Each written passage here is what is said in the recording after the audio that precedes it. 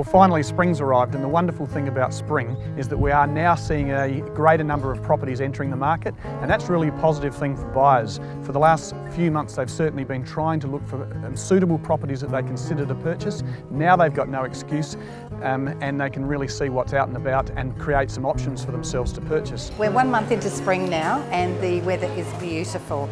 We are seeing a lot more properties entering the market, but we are still seeing plenty of buyers desperate to get into property.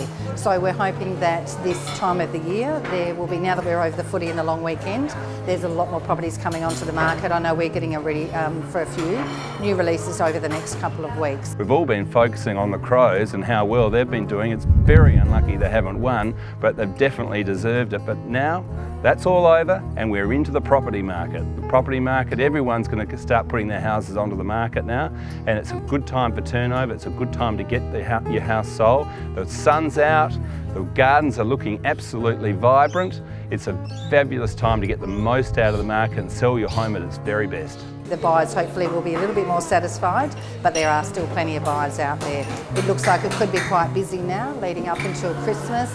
Christmas is a bit of a deadline. A lot of people like to get their properties on the market and sold, and a lot of people like to be in before Christmas, so it's a really busy time of the year.